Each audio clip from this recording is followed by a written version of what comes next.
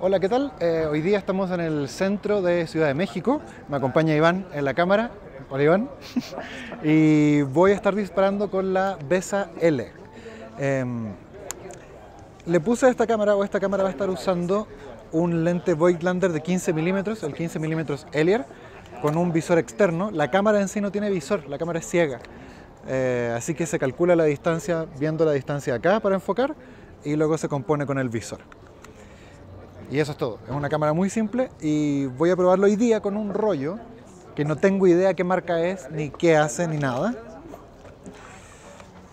Es este de acá, que dice simplemente Color Print Film 400 ASA. Así que vamos a ver qué tal este rollo, lo vamos a probar acá y sacamos unas fotos alrededor. Vamos.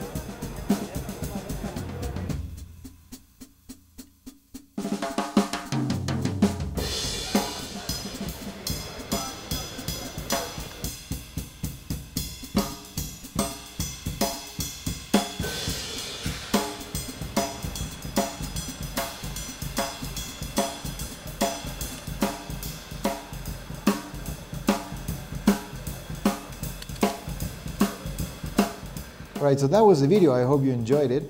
I want to talk to you a little bit about the Bessa L and make some kind of a review.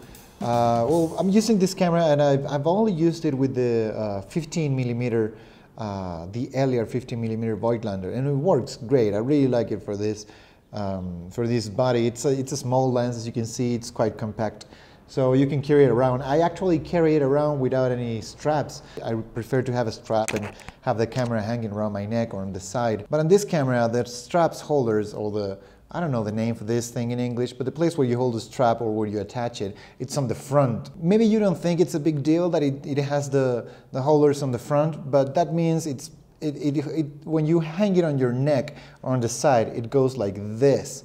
So the viewfinder gets stuck on your body the whole time, so it stabs on your chest or it stabs on your sides, and it's so uncomfortable that I couldn't bear it. I just had to use it without straps, so I carry it around like this.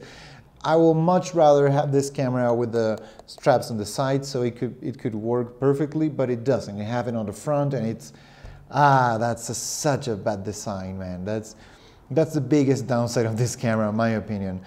It's made out of plastic, basically, or most of it's made out of plastic, which means it's really light, so it's good to carry around, and it's super light and comfortable. But the downside is it feels flimsy. It feels like it's gonna break. Not all the time. A lot of places are really well put, but for example, this dial where you select the self timer, it feels like it's gonna break if I pull it too hard, so I barely ever use it. I guess I used it once to see if it worked, but I didn't like it.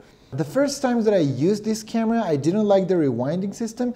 I mean, it's like any other camera, right? You just pull the thing in here, lift it up, and rewind it. But I felt it was really, it felt fragile for me. I didn't like it, but from the third roll on, I got used to it, so it's not that terrible. What I do like a lot is the advanced lever, how it works like this. It's so satisfying, and the shutter sounds great too.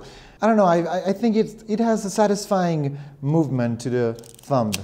It's comfortable, I really like it. It has a light meter, and it's a blessing because you can just carry around the camera and use a light meter without needing a cell phone or an external light meter. The only problem that I found with this light meter is that it's really wide. So when there's like a person and there's like a bright sky, the camera knows that it has to take the measure more from the ground than from the sky. Like it knows that, and it's designed that way. But at the same time, I don't really trust it. So when I'm gonna take a picture of somebody, I usually measure my hands when I'm about to take pictures. If the subject is in the same lighting conditions that I am. For example, if I'm on the shade, right, and the person I want to take a picture is in the shade too, instead of measuring the light to that person because it might grab parts of the sky, I point the camera down to myself and measure the light with my own hands and see what my metering gives, like on here, and then I select the shutter speed and the aperture accordingly, and then I take the picture. Another thing that I really like about this camera is that the on and off switch is the advanced lever. So now the camera is off and now it's on. I can take pictures and I can measure light and everything. So I can shoot, but if I move it like this, now it's locked. Really smart system, I like it. I highly recommend this camera. I actually do, I enjoy it very much. It's a really fast action camera. You can just take pictures around. Of course, it's not as fast as a Lomo LCA because you still get a focus and you still get to select your shutter speed and your aperture and whatever. But overall, it has a light meter, and with these lenses, for example, this lens, if you put it on f/16, everything's gonna be in focus from 30 centimeters to infinity. That's a lot of things in focus. Do I recommend it?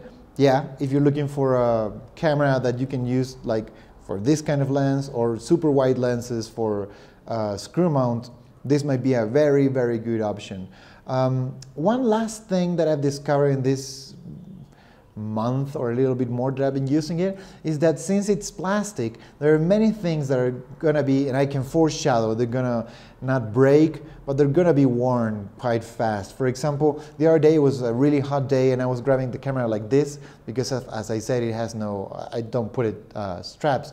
So I was walking around with the camera hanging like this, And then at the end of that day of shooting, when I look at the thumb, like the place where I hold my thumb in the camera, it's already worn out. Like it's, I mean, you can tell it's not terrible, but you can see like after one day of using it, it already has marks and it has like dents, and it's like the plastic kind of melted around the area where I had my thumb.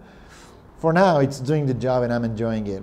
So yeah, that's all I have to say about the Bessa L. If you have any further questions, just drop them in the comment section and I'll try to answer all the questions that you might have. I may not have all the answers, but I hope I can point you in the right direction. And yeah, thank you so much for sticking by, and thank you so much to my Patreons, because you guys are the freaking best and you like help me fund the channel, and yeah, you guys just rock so much. Thank you so much for everything. And that's all I have to say. Take care, I'll see you next week, and keep shooting, guys.